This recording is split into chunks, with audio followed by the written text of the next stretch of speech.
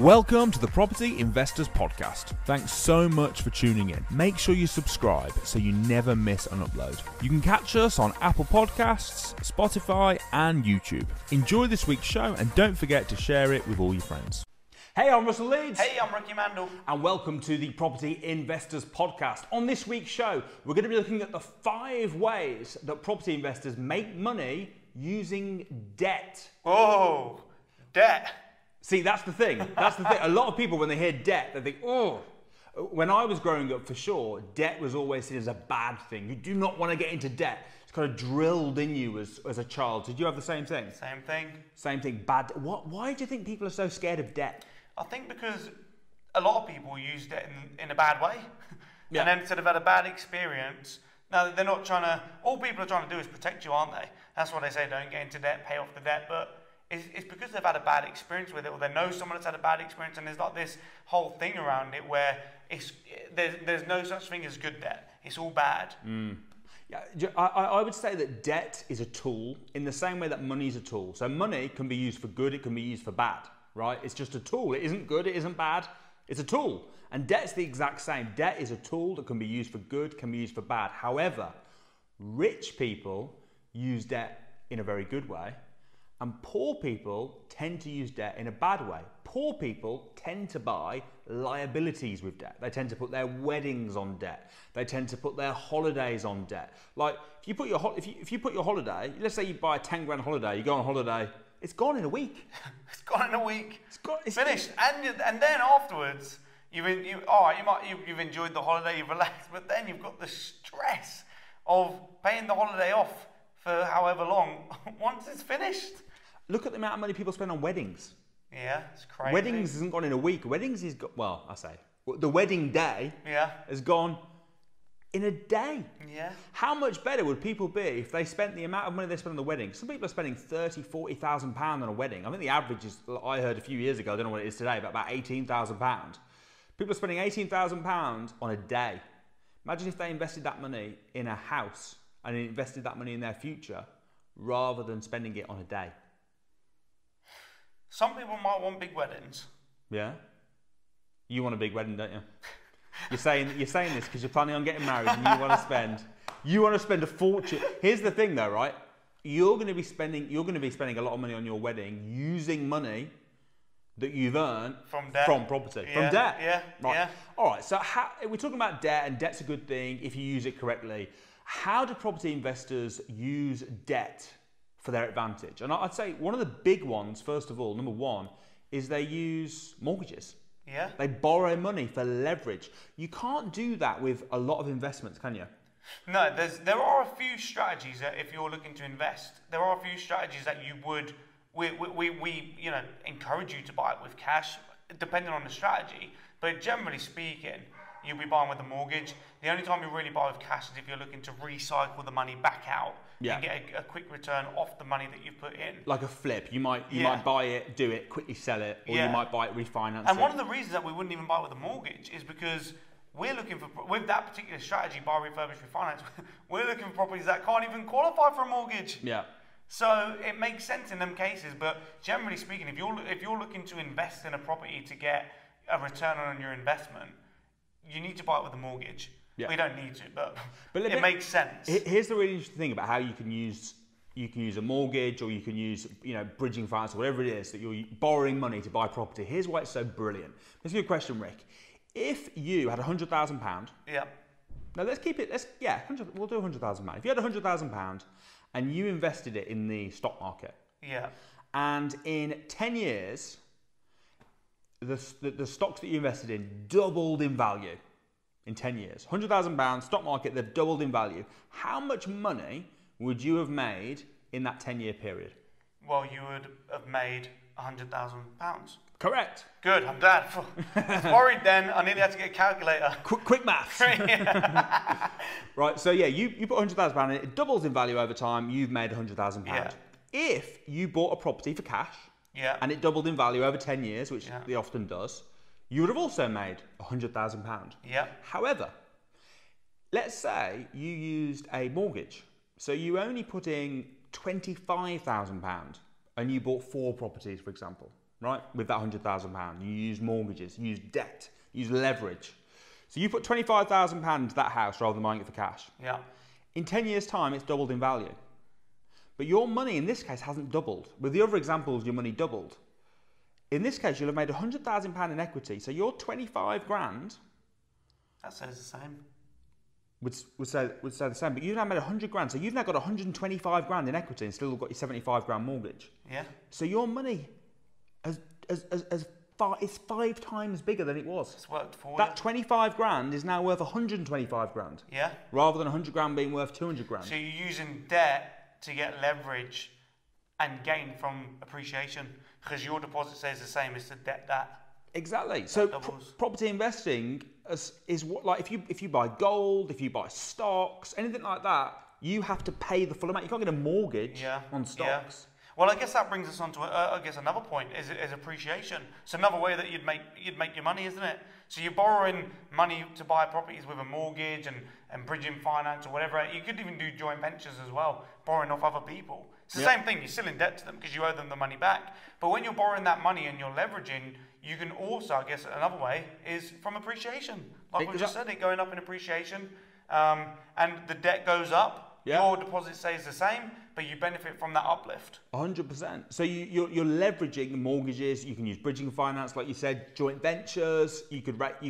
The very first deal I did was exactly like this. It was a combination of those two, right? So I used leverage. I used a mortgage, and for the rest of the deposit, I actually borrowed the money from a joint venture partner, who I was given a fixed return to. Over 7 years, I paid back the JV partner their fixed term. I also paid the interest payments on the mortgage. So 7 years in, I'm paying off the mortgage. The property went up in value by about 100 grand. So I made 100 grand from the capital appreciation using none of my own money. Now you might think, yeah, but you had to pay back the loan. You had to pay the interest payments. Surely, Russell, interest payments are dead money. Surely paying the loan back is dead money. I hear this all the time. Yeah. Interest payments, dead money, it's dead money. But here's the thing, I didn't pay it back. Because this brings us on to the next one, which is rental income. Yeah. So you can use debt to buy a property and you can create rental income from that debt, which seems really obvious, right? But there's so many strategies all at once in play here. So the rental income I was getting from this property, it was covering the interest payments on the mortgage and it was covering the loan repayments. So I put no money into this property whatsoever, and then somebody else paid off my interest payments and paid off my loan that I'd used to buy the property. And I was making a small profit every month as well. So I made like 100 grand in capital appreciation without using any of my own money. Well, it's one of the reasons why property is such a good investment, because there are investments that you can make where you're waiting, aren't you? You're waiting for the appreciation, and then you take out the money. But properties gives you that appreciation, but also gives you the rental income. You know, and from my eyes, I see as appreciation's great.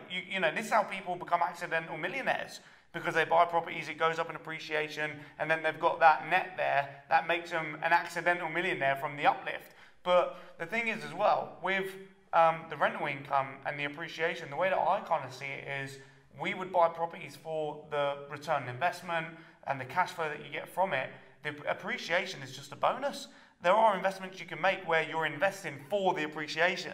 Yeah. But generally speaking, with property, when you're just looking to buy a house and rent it out, you're buying it for the return on investment from the rent and the money you put in, and the appreciation is just a bonus. Yeah, well, I suppose the rental income that you're getting is giving you the cash flow, isn't it? Yeah. Because the appreciation, you don't actually, at the time, it's just kind of a number on, like, oh yeah, the property's worth this. Well, appreciation don't pay the bills. No.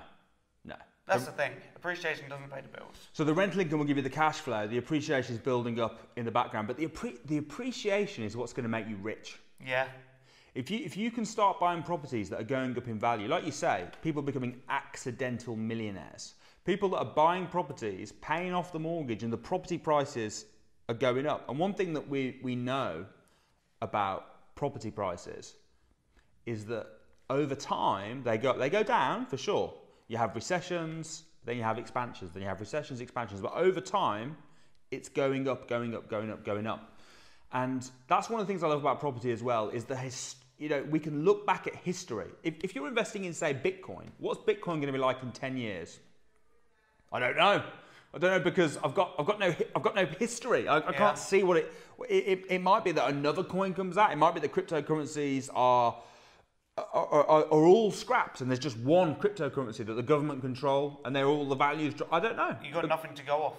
We can't tell. We don't know. I mean, and there'll be experts that say they know, but the thing is, no one knows for sure. No.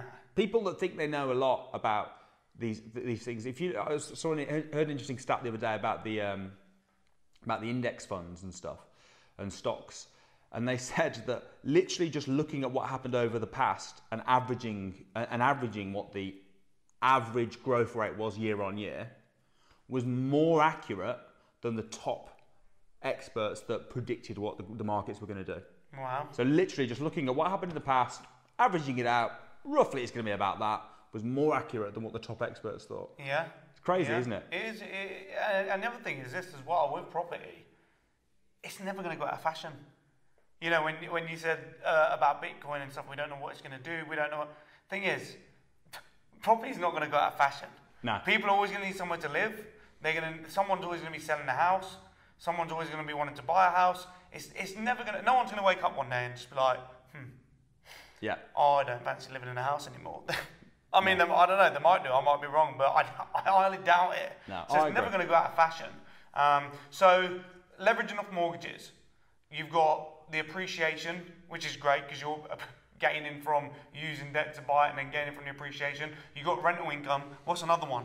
So obviously we touched on capital appreciation, kind of linking back to the mortgages as well. You've got mortgages, but you've also got bridging finance. You've got development finance. So, for example, if you use a bridge to buy a property that's unmortgageable, and then use development finance to refurb and do up the property, using all this debt, yes, you're going to have to put some money in yourself, but using a lot of debt for this, to refurb a property, get the property good, and then once you've added the value, you can then sell it on. Yeah. Right. So you can use the debt as well to refurb the property for sure. I think you need to look at all the different options that are available. Well, it is an interesting point actually, because people that are looking to buy houses and invest in houses and do them up and do flips, a lot of people that I speak to, they're talking about buying it with a mortgage, and if it is unmortgageable, then they're going to need the cash. Which, I mean, to an extent, you're correct. You're going to need cash to buy it if there's no mortgage, but it doesn't have to be your money. And a lot of people aren't aware of what bridging is and how it works. And for anyone that doesn't know, I mean, a bridging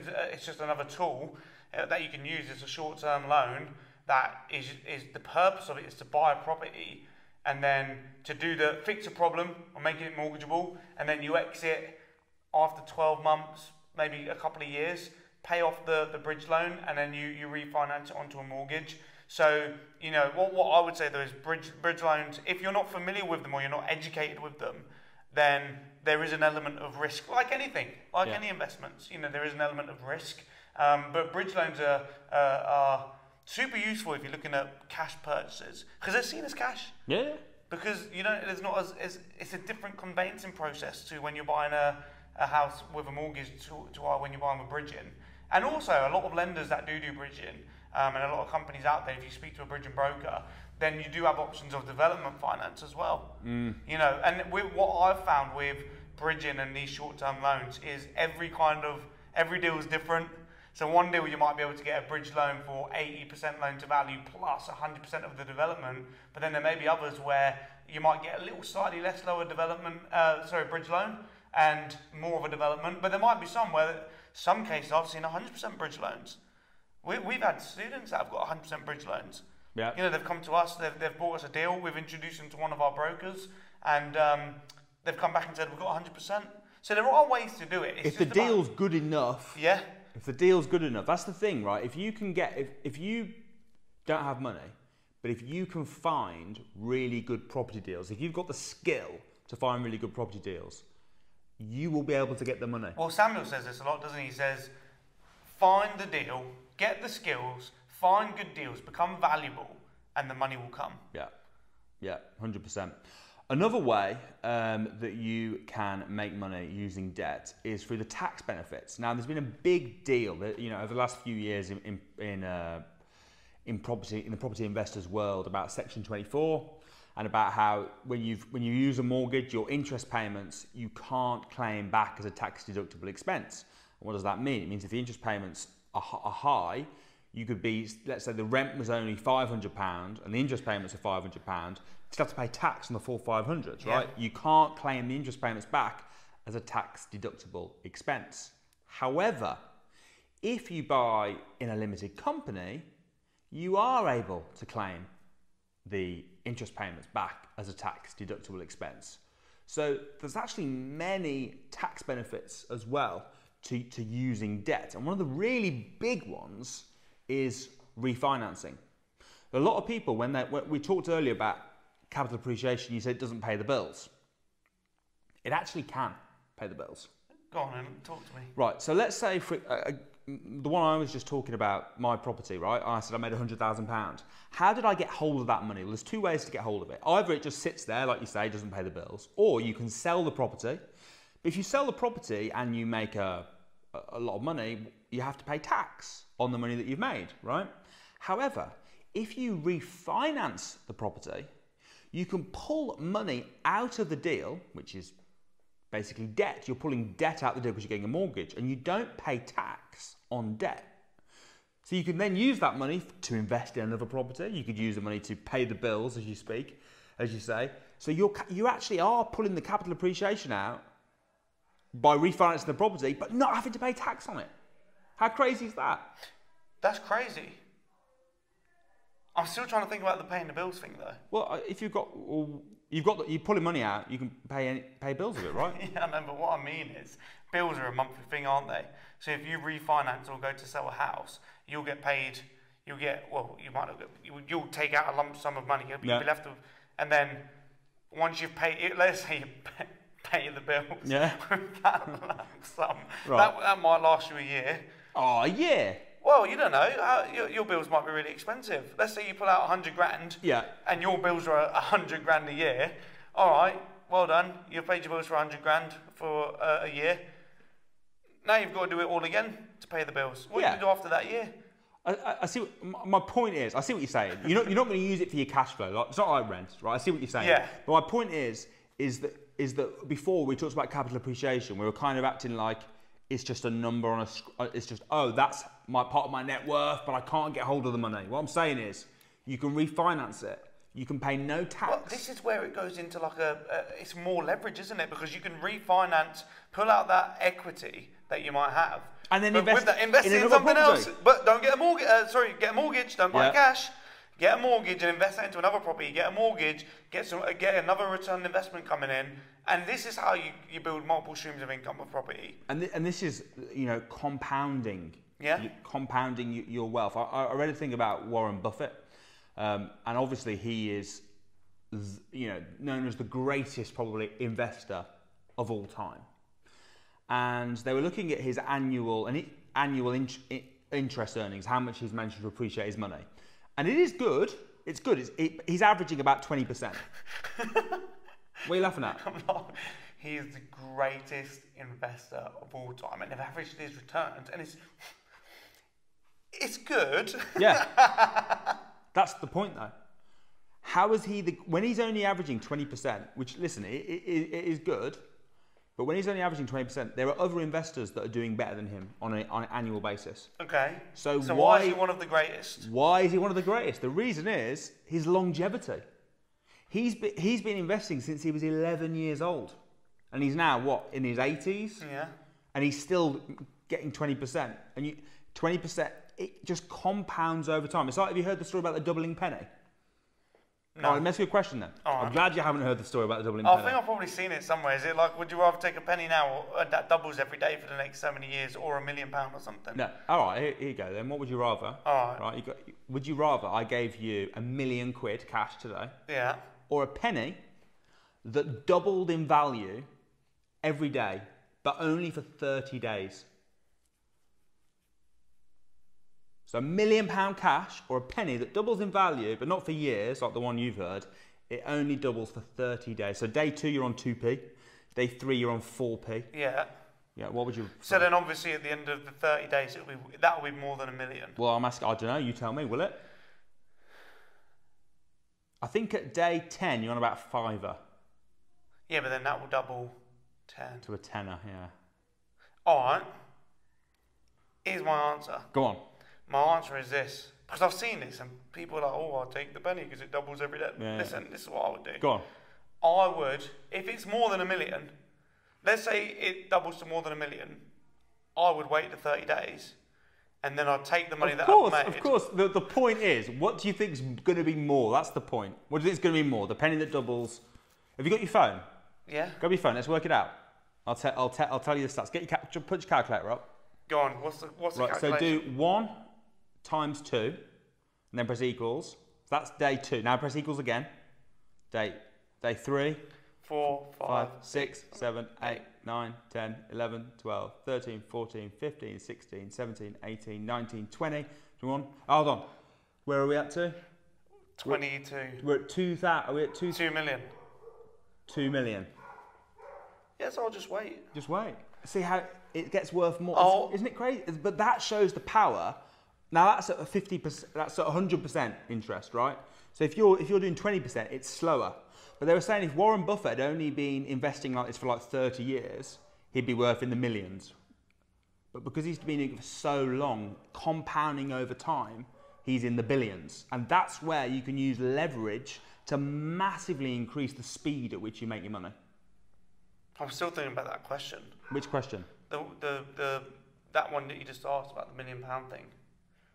What's most people's answers? I don't know. Answer the comment. I mean, they're all going to say that. They're all going to say the penny. Well, now they're going to say because they know. But what would you? No, have but I said? don't get the question though, because you're asking the question. Yeah, what would you rather have? A penny that doubles every day for 30 days, or £1 million? How can you not get that question? No, I get it, but what I'm saying is, why do I don't? It's a bit of a ridiculous question. Like, is the purpose of the question to see if someone's quick at maths?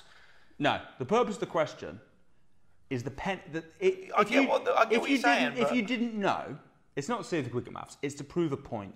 The purpose of the question is to show that the penny doubling every day, in your head, it sounds like it's going to be worth nowhere near Yeah, in $1 your head million. it does. Because when we think of things doubling and stuff, when we think of like interest compounding, we very much think in the way of adding stuff up. So like if I say what's 8 add 8 add 8 add 8 add 8 add 8 add 8 add 8 add 8. Yeah. 8 times 9, basically. Yeah, It's like, okay, that's how things go up. Whereas when you add multiplication in, 8 times 8 times 8 times 8 times, the number is ridiculous. Basically, what the question is would you rather have £1 million a day or have £10 million in 30 days' time? No. But you're asking it in a way where you're trying to emphasise...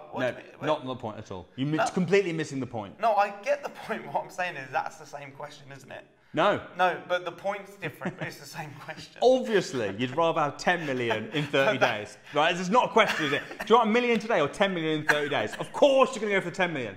The question is irrelevant. The point is to show the power of compounding and how when stuff compounds very, very quickly, it can massively grow. That's the point.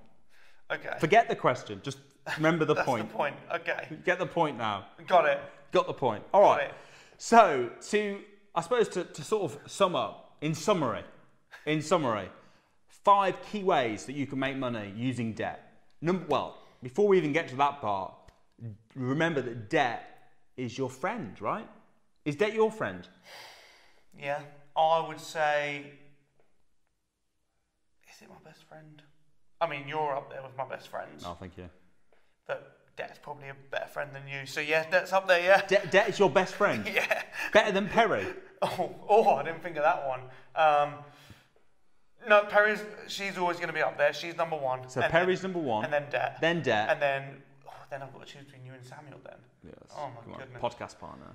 Do you know what I mean? Will Samuel listen to it? I don't know if he'll listen to it. Nah. All right, so you go Perry, debt, you, Samuel. Ah, okay, cool. I like it.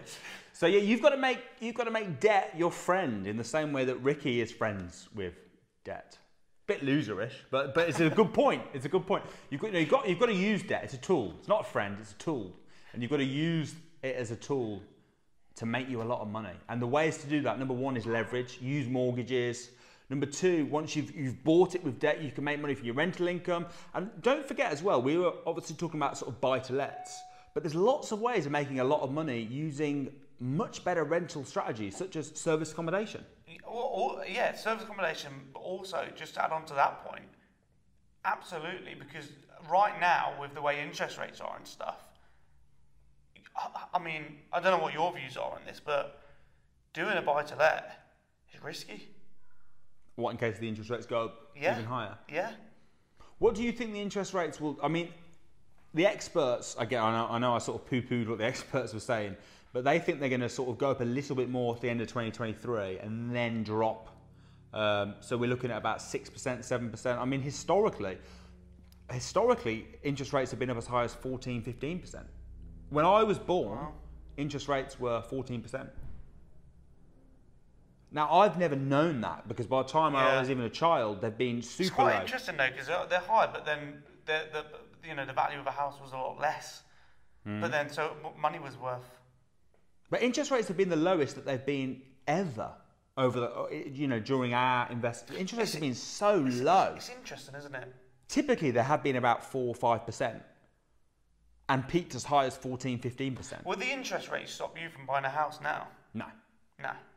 I would, even with high interest rates, I still think that debt and mortgages, it's the way to go. You just got to make sure that you just got to take that into consideration. Well, this is the point, isn't it? That's what I say about buy-to-lets, because right now, it can be hard to do a buy-to-let. You know, a few years, 5, 10 years ago, it was fine. You could buy a house up north really cheap, nice, good return investment. But now, everyone's worried about the interest rates going up. People are breaking even. People are losing money. So that's why you should be renting it out as service accommodation or HMO and getting the super rent, because then even if, worst case, interest rates fly up, you've got enough of a profit margin to still be able to profit even if they do go up. Yeah.